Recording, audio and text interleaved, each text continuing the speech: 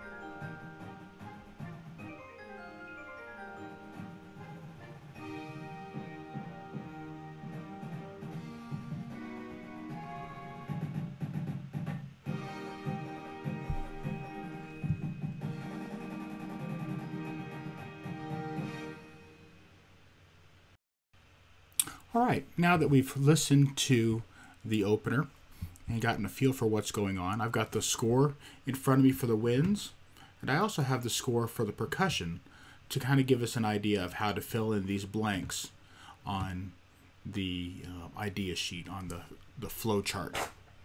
So we notice here at the beginning that it starts with brass. All the brass are playing except for the trumpets after a little bit. So we're going to just put a little idea here. We'll just call this set 1.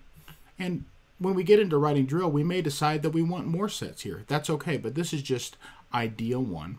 And we're going to make this measures 1 through 16 until square 1.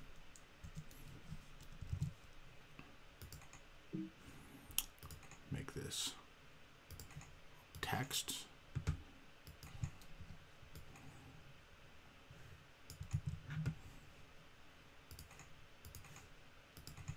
Okay, 1 through 16.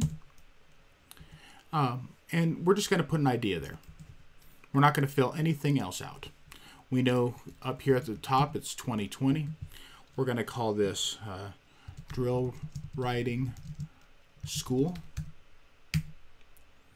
And the show is Opus, and this is movement 1. Okay. Our next idea happens with the entrance of the woodwinds, with the little solo group that we see here, and that's going to be 17 through 28.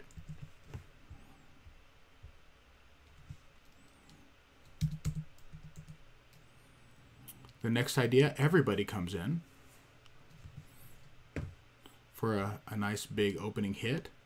And we're going to do that 29 through 45. The next section is 46 to the tempo change. Then we're going to put a little marker here, 54 to 55, when the tempo ratchets up.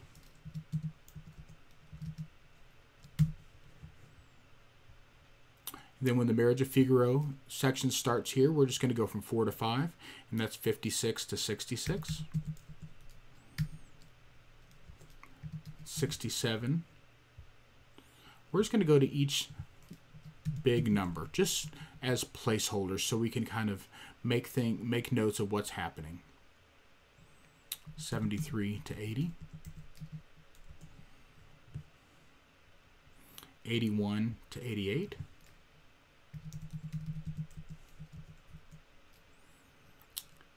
89 to 96, 97 to 104,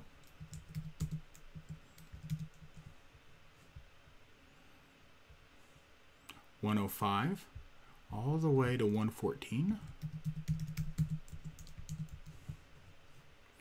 115 to 124, 125 to 132, 133 to 140, 141 to 149, 150 to 1. Let's go all the way to the end on this one. So to 158. So there are 17 distinct sections that we're going to work with in this opening idea, okay, in our flowchart. Now, one of the things that I recommend that when you're working with a client is that you have them take the score and print out a copy of the score, and as they come up with ideas, write in the score ideas that they would like to have happen in the middle of it. Now, this is a clean copy of the score. There's not much going on there. But I can show you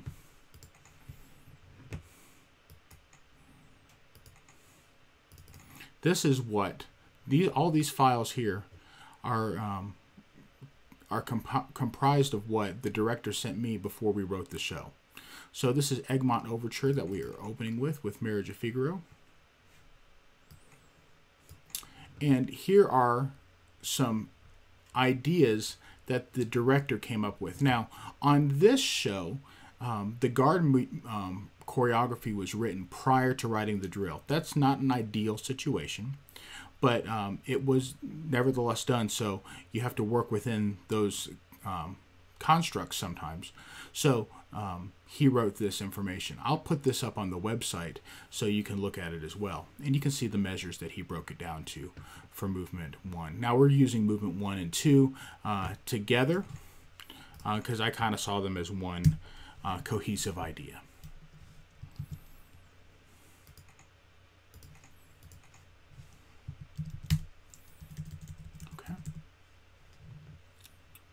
So they've got some pre-show ideas and soloists and who's playing what part and various things. For the purposes of what we are doing, we're going to create this on our own and kind of write down the ideas. We don't necessarily know what the guard's going to be doing, but we can fill that in later once we've written it to let the guard instructor know. And then we can give this flow sheet to the director so that as they're teaching it, they have an easy reference place as well as the drill for these ideas. So measures 116 opens with brass. Okay. No woodwind playing. Okay. And then here at square 1, woodwinds only playing. But you notice this is soloists only. Now, as you're writing these, you can format these so that you have wraparound text, wrap the text in there so that you can fit more information. Now, what is the percussion doing right through here? Looking at the score, and what I'm talking about is mainly battery percussion, but we'll add some notes if there's a feature for the front ensemble.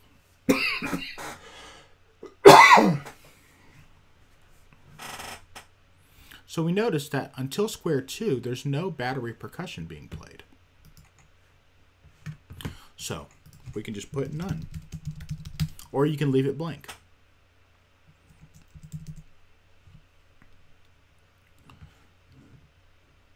Moving on to 29 through 45, we have full tutti ensemble. And that goes all the way through 45. And then when we get to 46, woodwind solo group.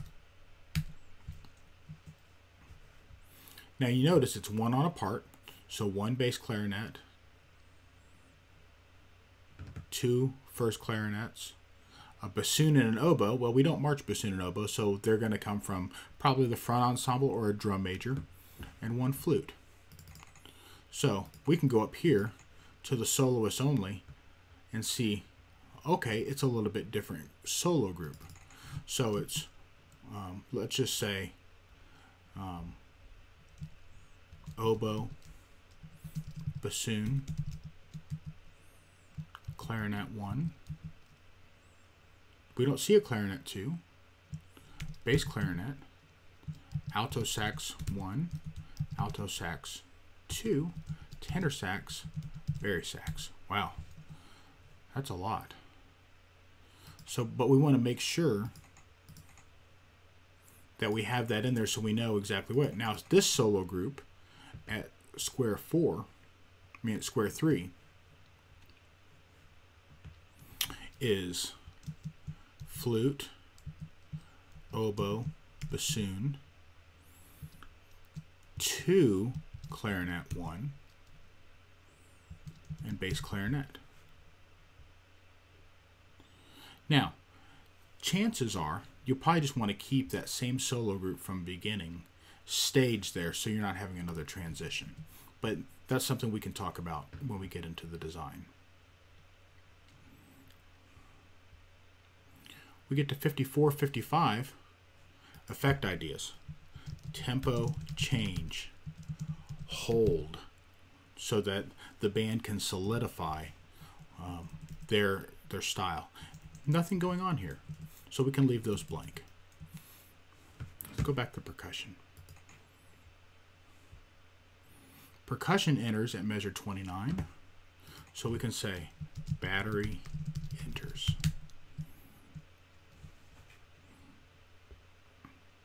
Now at measure 46, back to none. So we need to make sure that the battery is staged in a location that they can be heard, and we're not going to cause any sonic listening environment challenges. So we want to keep the battery in between the 40s as we start that, because the rest of the band is probably going to be near that area as well. Okay, moving on to 56. What do we have going on here? Oh, Marriage of Figaro. Got a small group, so small group of woodwinds. Now, depending on the ensemble, it could be the entire woodwind cluster, or it could be just a small group. Now, what you could also do is this group up here at the top, whatever the small group is, stage them in a way that they can come close to add on to the group that's right here playing in these solo groups for Egmont Overture. Okay, small group of woodwinds to begin, then brass enters at measure 63. Okay, we get to measure 56 to 66. Oh, that's 54 to 55. We want to move that to 56 to 66. 57 to 72.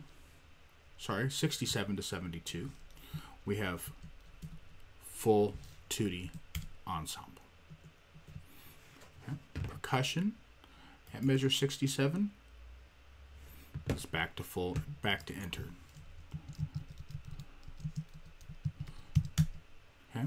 There's no solos, but we can just kind of put little markers there to let us know what's going on.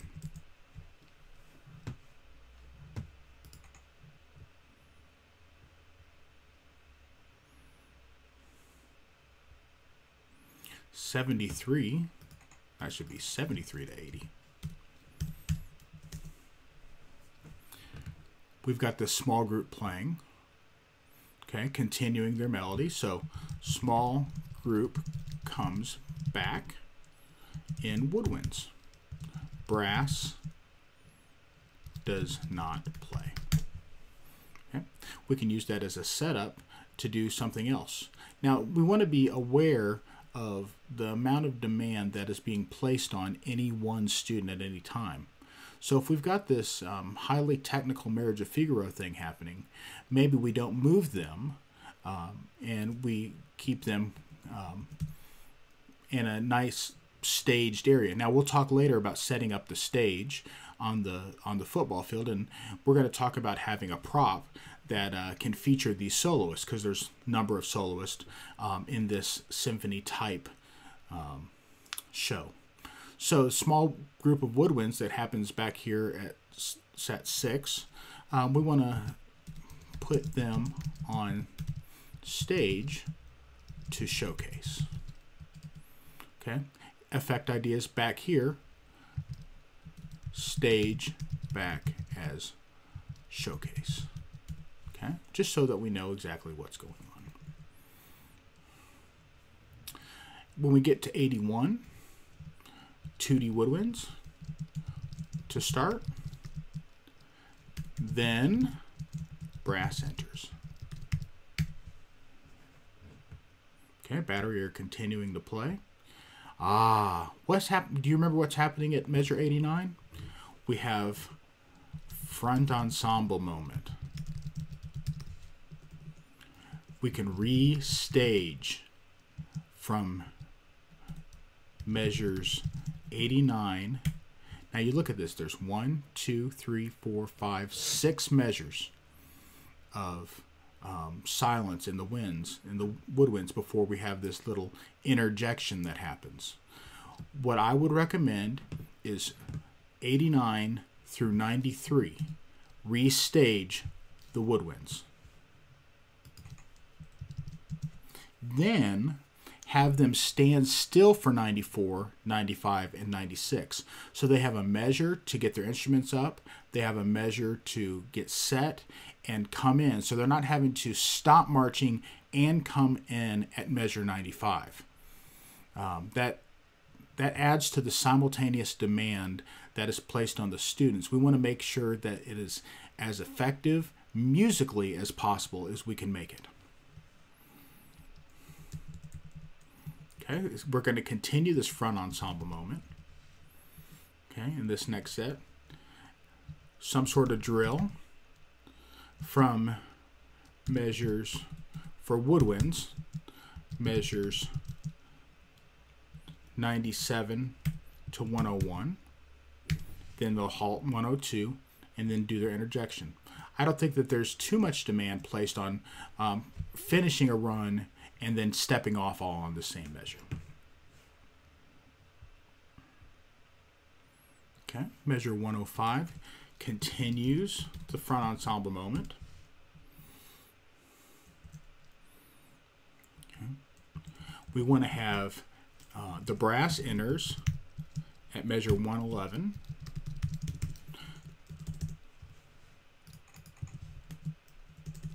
So we want some sort of drill build here to get us to 114.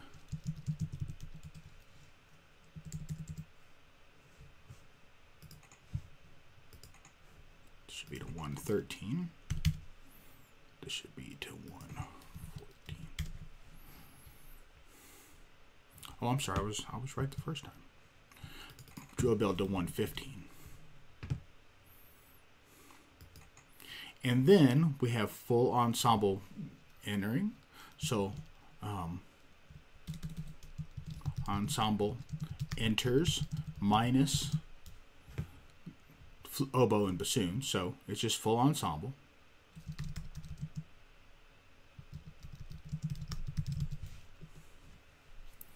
And we want some sort of build continues.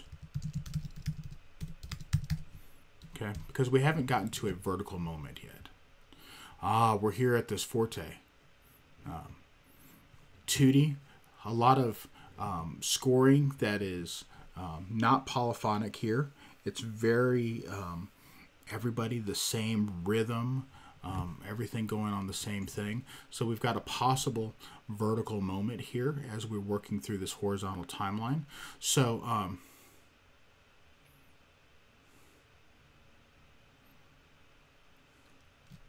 and if you remember, we've got an interjection here from the front ensemble at 133 and 134, and this then the brass and woodwinds interject back, another front ensemble moment, and then another interjection.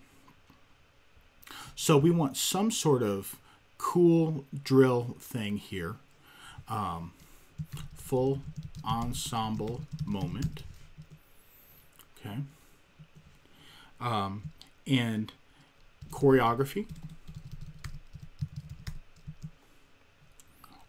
or sequential drill moment.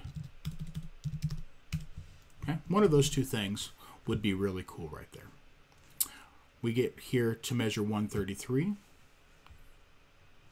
to 140, and we have full ensemble playing with front ensemble interjections. Front ensemble interjections.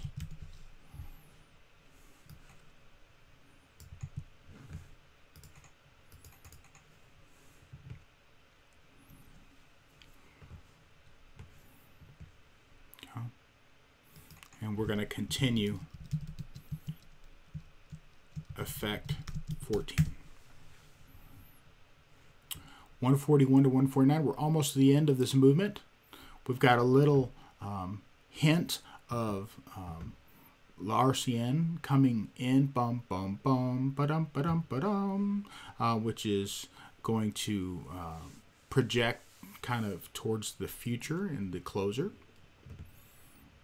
And then we've got some big moments here happening. So 141 to 149. We've got full ensemble.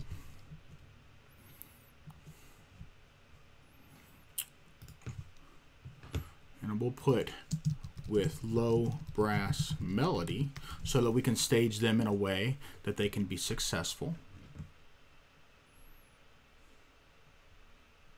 148 to 149 is a battery moment. And then we've got ending chords here.